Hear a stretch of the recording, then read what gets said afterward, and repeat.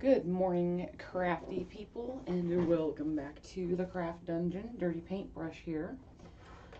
This morning, I just wanted to take a little bit of time to, I'm kind of doing this video for a friend of mine, and she was making the comment that she basically didn't really know how to go about using watercolors.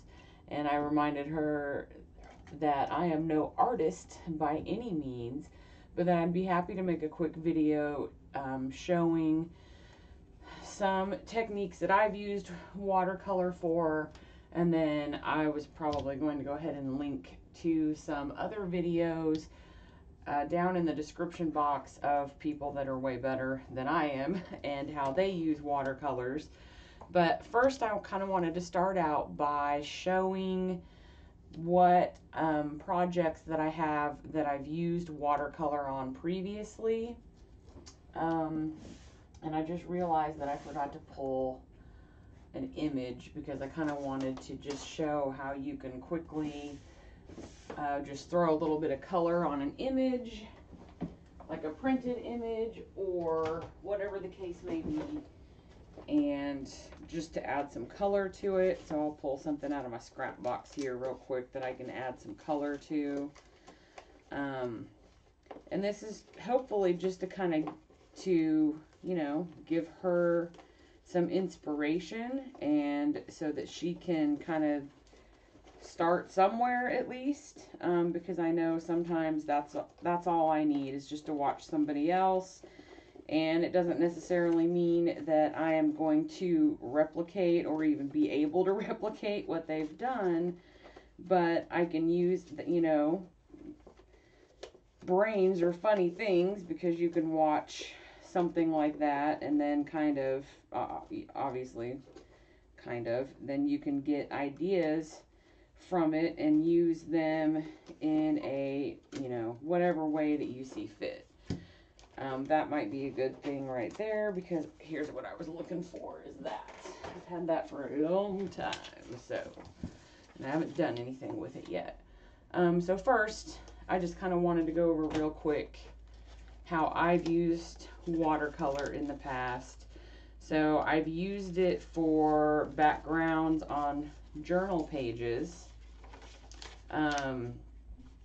Like here, I've just added some border, you know, some colorful border. I really actually like how this one turned out. And these are cheap watercolors. These are the $5, you know, at Michael's everyday $5 watercolors. So mostly I've used those in the past for things like this, because again, I'm not an artist. I don't paint portraits. You're not going to see any grassy, you know, landscapes and happy little trees from me. So, well, I mean, you might see happy little trees, but they won't look like trees probably. I don't know. I think this was watercolor. This was watercolor. I've used it a lot in this kind of a situation. That was not watercolor. This was alcohol marker. And I just liked it because it gave me color on the back of the page too, because it soaks through. That's watercolor to get that kind of a dripping effect. I'm not very good at it. I've watched some other people that use it in their journals, and they probably have a little bit better paper, because I know some of the people that I watch that do traveler's notebooks and things like that, they buy good paper. They buy good notebooks that have like the, I can't remember the name, the Tomoe River or whatever it is, paper, and I think it's thicker and better than this. So it does, you know, the paper gets pretty wet in here and doesn't really handle watercolor that well. I was trying to find my watercolor paper. This is watercolor. This is the watercolor that's the, like the metallic kind of,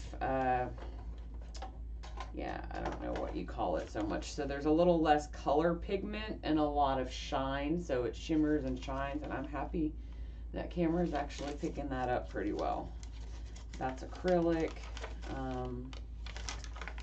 That's some watercolor. I basically just kind of went around the scrap paper that I had glued in with watercolor there. So there's a lot of things that you can do just very simply. This is watercolor. That's watercolor. That turned out really pretty.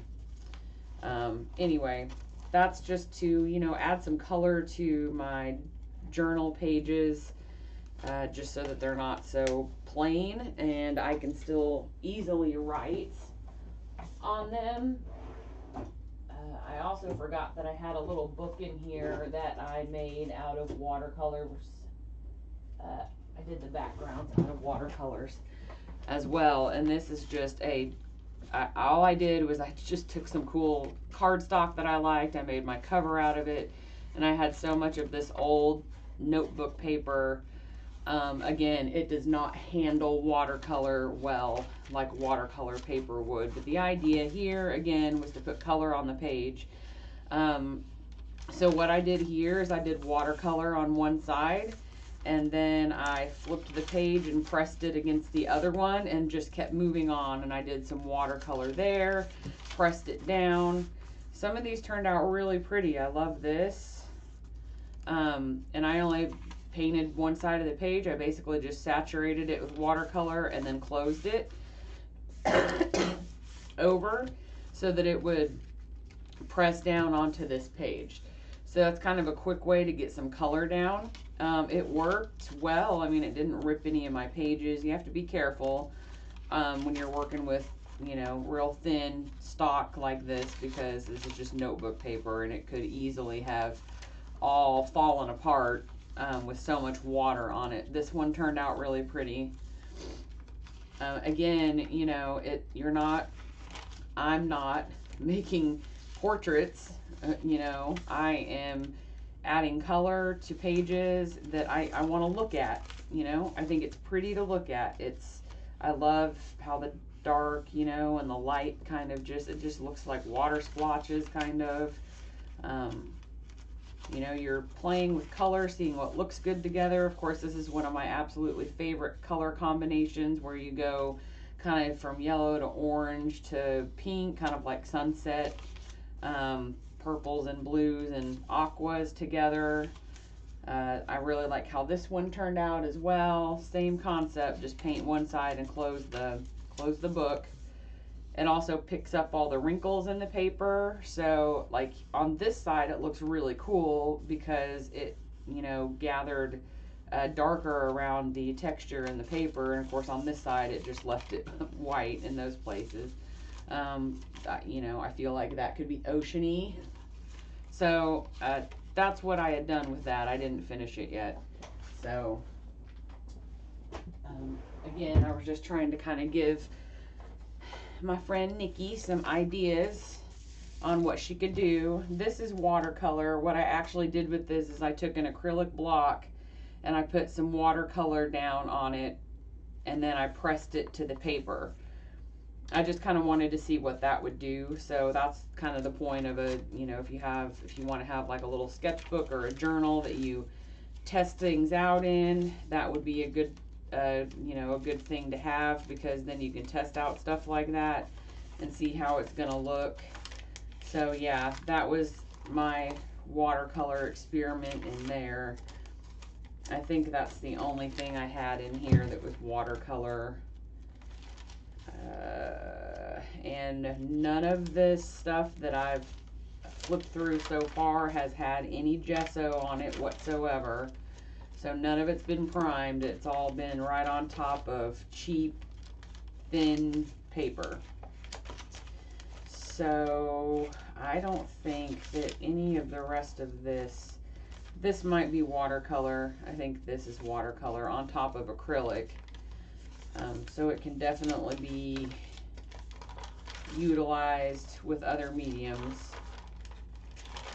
Yeah, I think that's mostly all I had in that book.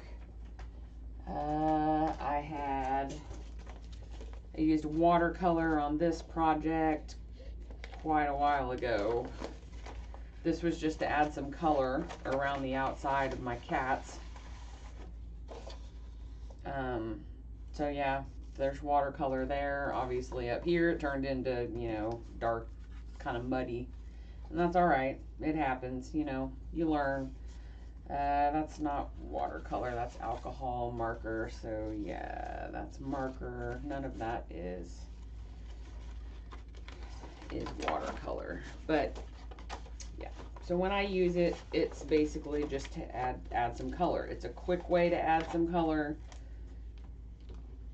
especially since if it's one of the, you know, you could buy an inexpensive set and you've got a bunch of colors right there, and you basically just need one, you know, brush. I would not recommend using the brushes that come with any of these sets because they're crap.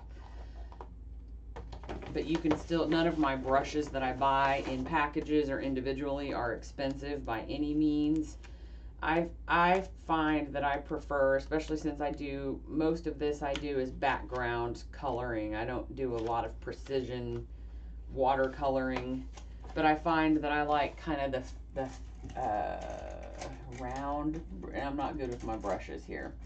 Let me pick out one that I like for watercolor. Okay, I love this for watercolor. Like if I'm just wanting to saturate the page, I'll use this puppy. She's my favorite for that.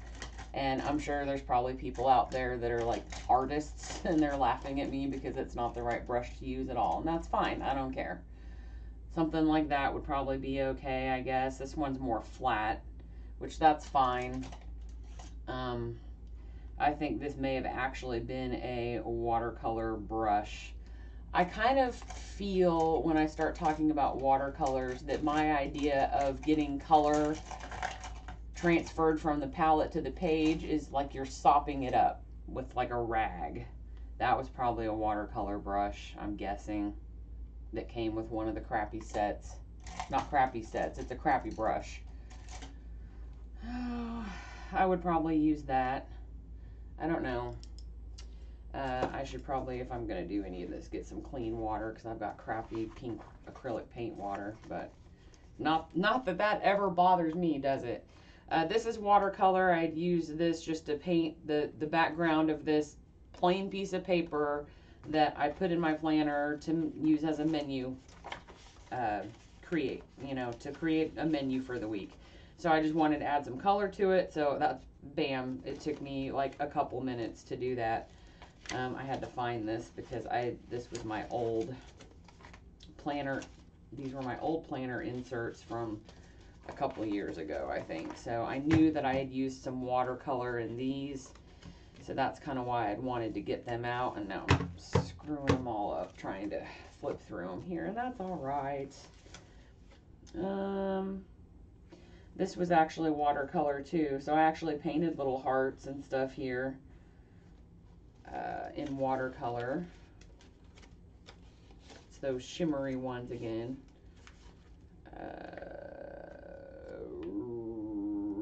That's colored pencil. I had a couple of pages in here somewhere. I know that I used watercolor to create the background. And I guess I don't remember where they are. Obviously, because I'm still sitting here flipping through them.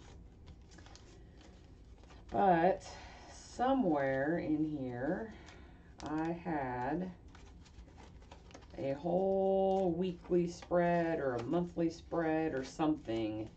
I thought that was watercolor. This paper actually handled it decently well. Oh my god, what's going on my phone? It's just dinging, dinging, dinging, dinging. I bet that's I wonder if that's Miss Spanky answering me back. I've been making comments on her post this morning on Facebook about organizing her craft room. I love organizing my craft room, and I told her, girl, you better be making videos because I'm weird and I want to watch that crap. I don't know why. I just like it. So I reorganized mine a little bit since the video that I posted. I actually, kind of like I was talking about that I wanted to do. I can't find what I'm looking for. I wasn't prepared. I should have had it pulled out and ready to go. You know, I'm going to keep repeating that statement over and over again because as much as I try to be prepared, I'm going to have to flip through stuff, but you know what? I'm not trying to be a pro YouTuber and make money off of it. I'm just trying to connect with people and make some new friends and have a good time. So I don't need to worry about impressing. If you don't like it, don't watch. It's fine with me. I want to hang out with people who enjoy me. So that's what I'm doing. I believe that was watercolor. At least some of it was. This does not look like watercolor, but this is definitely watercolor. Here is an example of a beautiful, one of my crafty friends in one of my groups did some watercolor ATCs, and ATCs are artist trading cards. And this is gorgeous. So this, I don't think that I could do this. I think if I practiced, I could do this, because this is more portraity, but watercolor lends itself to being a little more abstract. So obviously we've got flowers and grass and sky, and it's gorgeous. And I think that that's something that you could work toward doing just with a little bit of practice. That ATC is just beautiful, and that's kind of why I wanted to pull that out and show it. This is the happy mail that I've gotten from some of my crafty friends in my crafty groups. And I'm storing it in here until I actually get a book together the appropriate size because I like to keep the envelopes too. As you can see, most of these envelopes are decorated, and I want to keep all of that stuff and be able to pull it out. So I need to make a book with pockets so that I can stick some of that stuff in. So that stuff will go back in the closet in a minute. See, and I have to organize while I'm organizing. I was trying to find my watercolor paper. Oh, I bet it's over here. So squirrel, what I was saying is that I rearranged my room again a little bit because since the video that I posted, I had mentioned that I wanted to move my computer over back to the middle table, the oddball, the white table, the odd one out. And so, the question is, where is my blade? I hope I just threw it in this drawer over here, because I was using this to work on my swap for my secret Valentine, and I was making pockets, and I needed my scoring blade. There it is. And it looks like I didn't put my cutting blade back on. So anyway, I did move my computer over to the center. I finally got my my boom stand for my camera, so you're up there now. I think that I've got it adjusted to how I want it. I like this setup. I need to get a USB extension cable, because I kind of have a cord over here to my right just kind of hanging. I don't really like that so much, but anyway, I kind of had to modify my setup a little bit to get my boom stand to work for me. Anyway, so I think I'm good. I'm going to have a drink of coffee, excuse me. So I'm good for a while. I definitely want a cart. I think I'm going to do the Harbor Freight cart thing. I'm going to go get some fresh water real quick.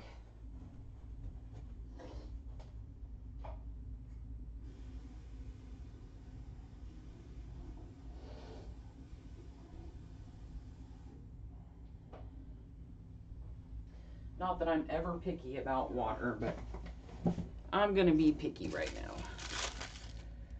Okay, so anyway, I'd still like some shelving, but I hung some of my artwork up that I had not had hung up previously, that was just kind of sitting places. So I kind of got it up and out of the way, and I might have a little more to do, but stuff got moved around. I like organizing and reorganizing, and so here's what I've got. I've got what I showed you already. I've got and these have obviously been well used. They're not bad watercolors, really, for people that are not. I'm not a professional. Obviously, we've went over this a million times. I like to use the term mess maker. You know, of course, that's most of you know that that comes from Dawn.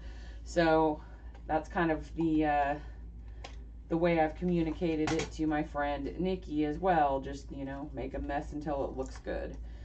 These are my this is one of my Jane Davenport. This is my only Jane Davenport set. I don't remember which one this was, but it's the one in it's brights. I can tell you that. I can tell you that much.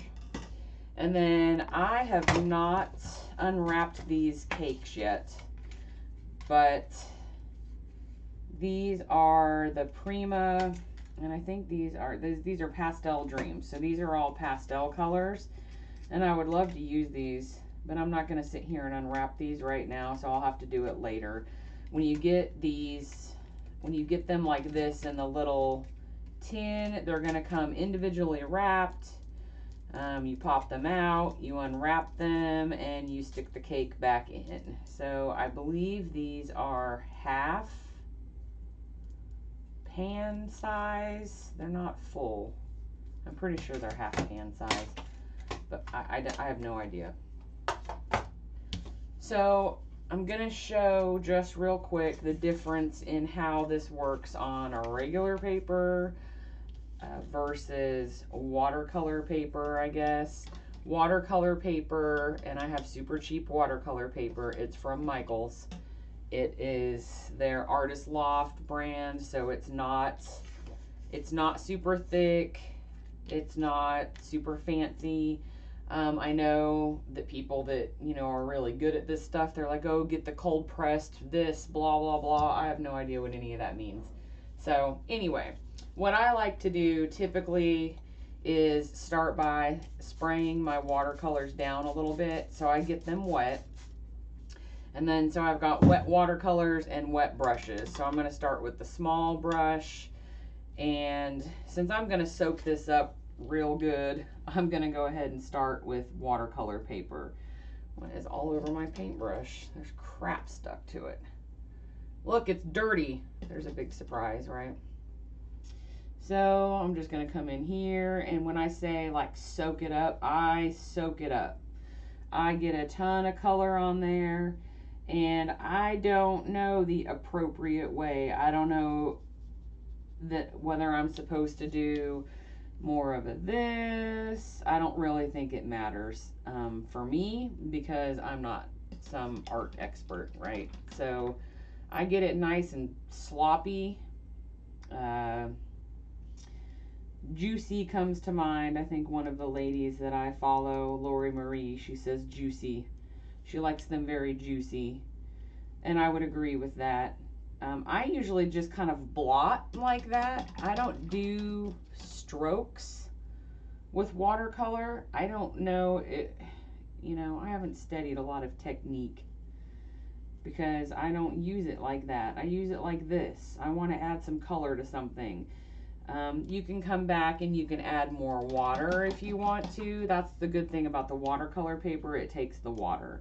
Sometimes if you add more water, because you want to blend some colors together differently or better or whatever, obviously it's going to water down the watercolor, but there's reasons why you would want to do that, I guess. So, I don't know. Coming in here with another color. It seems like I tend to kind of always go for the same.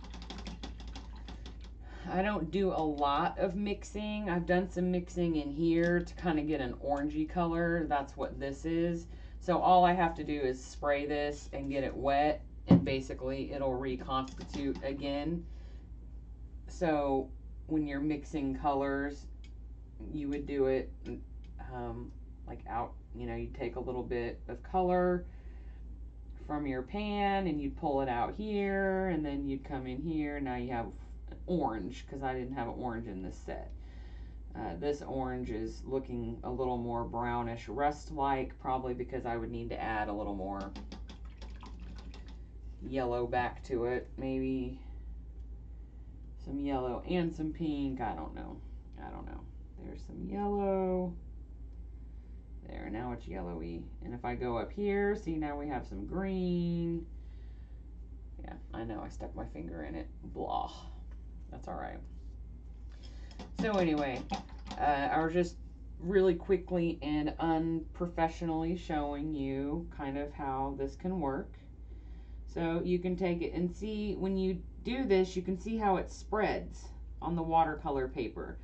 And that's one of the things that you're not going to get on regular paper. So if you've got your water and you've got your color and you're coming in here and you just dab it down, it's going to spread. That's what you want. It's really awesome because that's how you get your colors to blend. I know I still say a lot. I've got to learn to not do that, or I'm gonna have, but look at this. Look how cool this turned out right here. The yellow, I mean, it was terrible when I just had the orange on there that's not as orange as it should be anymore. It didn't look near as good. But I went back in there with some yellow and went up through the blue. So now I have a different shade of blue than was there originally, and some green, and then there's the blue mixing with the pink starting to look purple. This is what I like about the watercolor. So yeah, you can blot some excess off if you need to. You can blot it and then give it that little bit of, I would call it a distressed look. Yeah, so and I'm going to go ahead and just wipe that off. I'm just getting crap everywhere. That's fine. That's all right. I'm getting crap everywhere. Put that up there and get it out of my way here. So this is regular paper. So when I try to color in an image, I don't try to be perfect and stay inside the lines. We're gonna have an orange cat, and this, what happens here, you might be noticing it does not spread. It actually kind of stays in a little bubble, I guess. It sits on top of the paper is probably what I'm trying to say. And so you have to work it around a little bit more, and I'm just barely dabbing. And so like the ears, they're not going to be perfect. I was going to kind of show you my take on, and see, I can go back over here and do some pink after this dries in the ears, but I was just going to kind of show you my take on coloring an image. And I'll be honest, I like literally have done this not often at all. So we're just messing around. Let's see, here's more kitty. She's got a bow on. So you just try to kind of, it spreads a tiny bit, but mostly when you see when I lift the brush away, it just kind of does its own thing. It's very different than the way that it works with the watercolor paper. And that's okay. I am not doing this to be fancy at all, so I don't mind.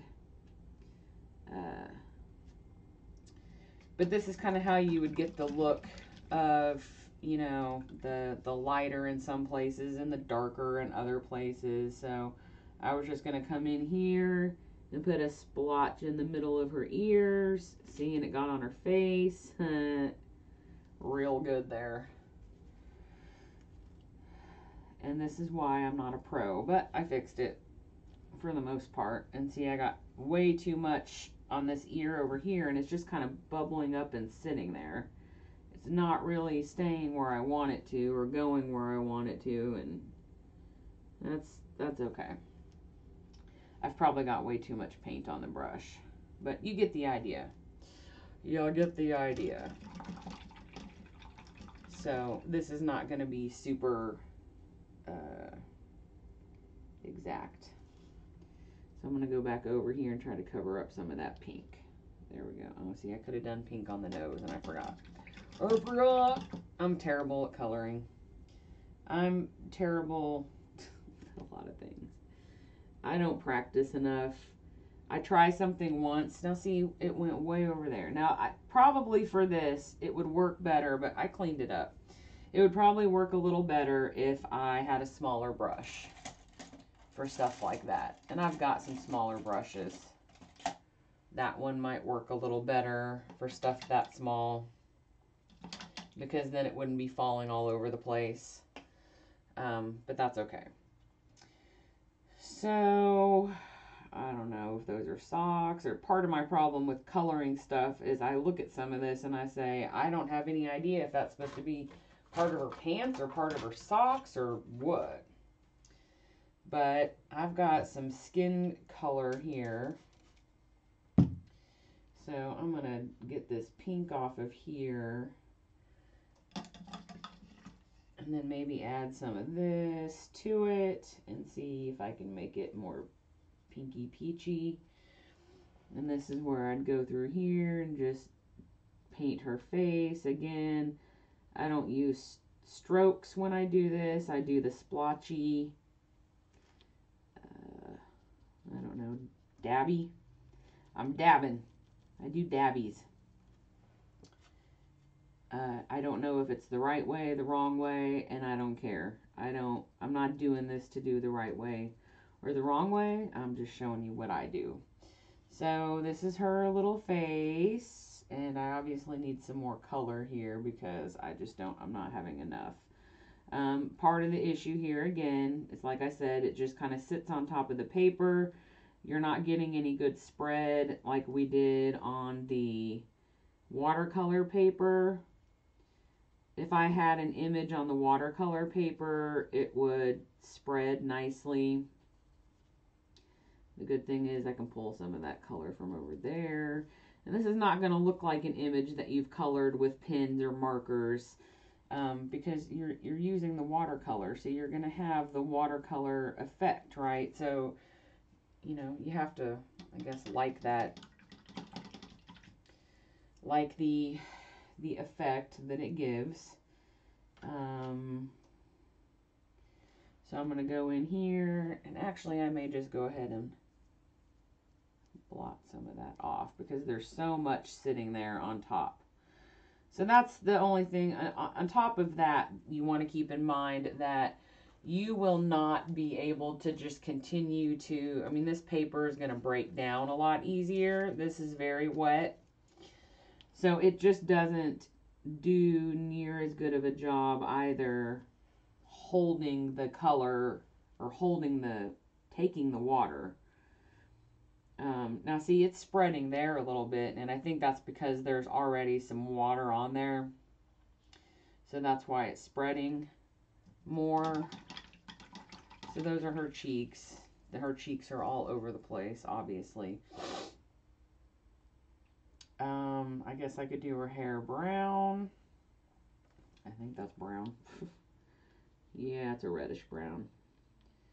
And I guess I was doing strokes there. I normally don't do strokes. Oops.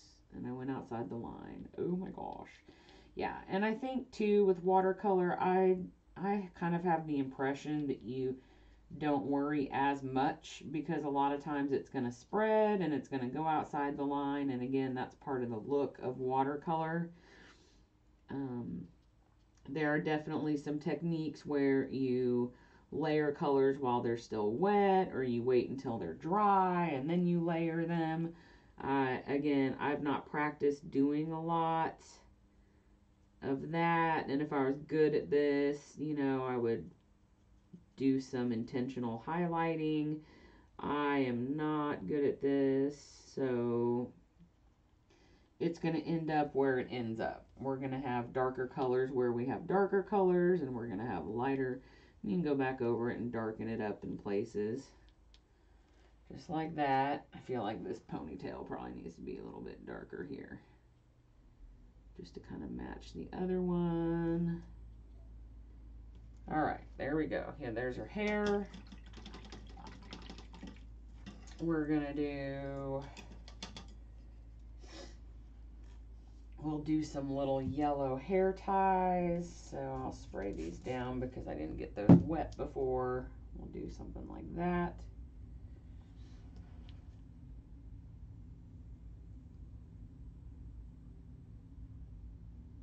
Dab, dab, dab. Dab, dab, dab. Yeah. And how, see, I must have my brush too far off to the side, like this instead of like that. So it's like dripping color. It's dripping color where it's not supposed to drip color. So it's pretty easy to fix because I just dabbed most of that right up. So no big deal, right?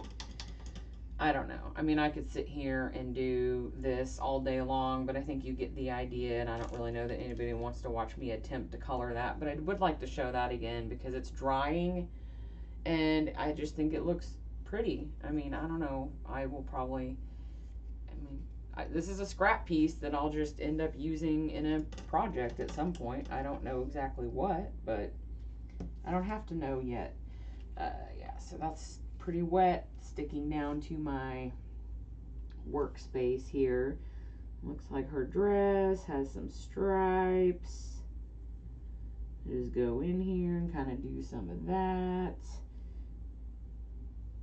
Yeah, that was way too much color probably. A little bit. See, I do it again. Here, let's do straighter up and see if I can keep that from making the cat purple. Although purple cat would be quite interesting. So we got some stripes, and we have bleed outside of the lines, but that's the idea, I think. I like it. It doesn't bother me. I think that's kind of the idea behind the watercolors, is it's not always all uniform. There's a specific style. So we're not looking at sharp lines here by any means. I have no idea. I guess I'll make her shoes brown. That's boring. I know. Brown shoes. Come on. Maybe I should have made them black. And I'm guessing that those are her little sockies. I'm just going to go ahead and do this all the same here. Okay, and then I did not finish. These are legs, like skin, and it's gonna, if I would have waited till that pink was more dry, I wouldn't have got all that bleed over from the pink. So I'm gonna try to pick some of that up and get it off there, and then I will wait for it to dry. Probably a little bit more, but the great thing, at least about these watercolors, is if you get there right away, you can pick it right up, and it takes most of it just right off the paper. So I can go back in here again. There we go, and cover up most of that pink that I drug down. Obviously, her pink cheeks make it look like she's got scarlet fever or something. So then when you do something like this, if you want to, you can go back in and you can obviously do pin work to, that's her arm too. Gosh, I did real bad at that. This is why I'm not good at coloring here. I miss things and then I have to go back. And see, I should have used a little bit smaller brush for that. That's fine. I'm trying to get the color mostly where it goes, and I missed the cat's paws too. The cat has no paws. What did I use for the cat? This I did. So we'll just go in here, we'll fix the cat's paws. There we go. They have color now. We're good. I guess her socks can be white, and then I need to do the cat's bow. So I would be smart. Most of the cat is probably relatively dry, except for the paws. So I'm going to do the bow. I mean, normally you would do a pink bow, right? It's probably a girl kitty.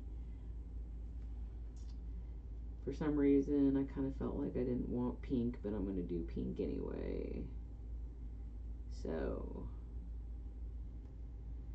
we're just gently dabbing some color in. If it spreads a little bit, that's fine.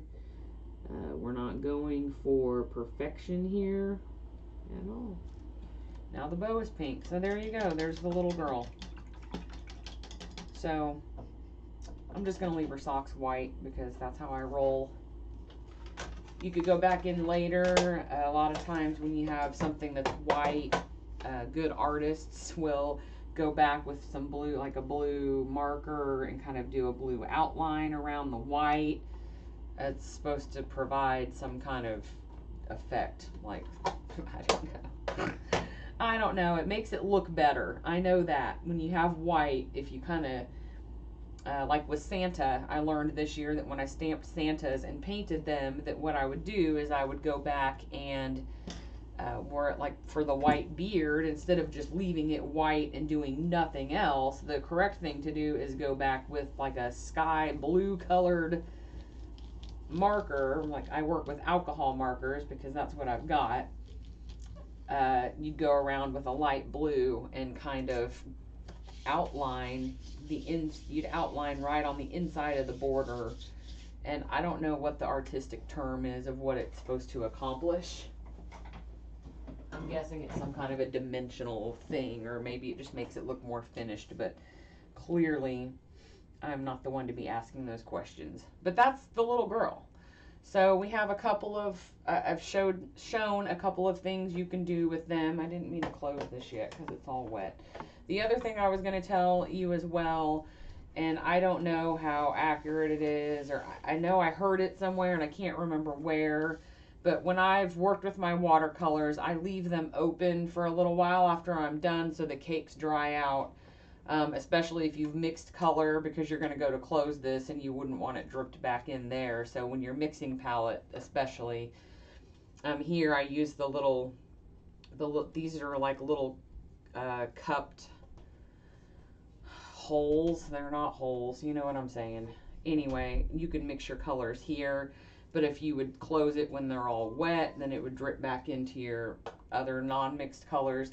I also feel like if they have the opportunity to, even if you don't mix colors, I feel like that if you would leave them soaking wet and close them, that maybe that would give an opportunity for mold or something to start growing. So I let them dry out before I close them.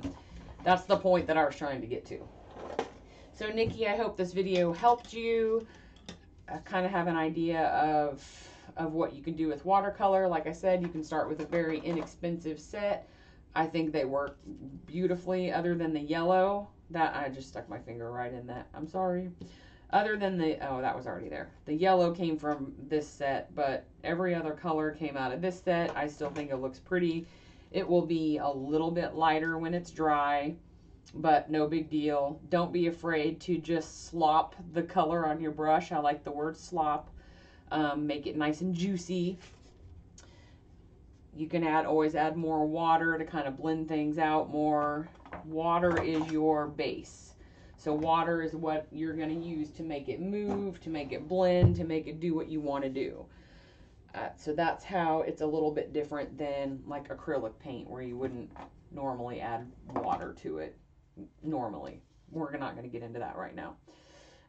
Like Jane Davenport's watercolor paints are about $30, $35 for a set like this. I think the Prima ones, I'm not sure how much these are. There is a huge number of different colored sets of these. I think I've seen at least 12 different color sets. I'd like to collect them all, even though I'm not, you know, a watercolor artist. I love them. I love the little tins. I love the vibrant colors. There's definitely more pigment. Oh my gosh, this is bent. Did it come like that? I got this for Christmas and I didn't even notice that yet. Or did I bend it? Did I do something to bend it? Which that wouldn't be surprising at all. I could have stacked it on top of something that, or stacked something on top of it that kind of did that.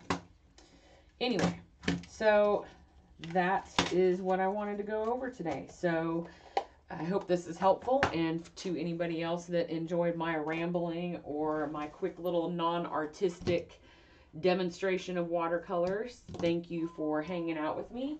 And straight from the craft dungeon, hope everybody has a great weekend. We'll talk to you later. Bye.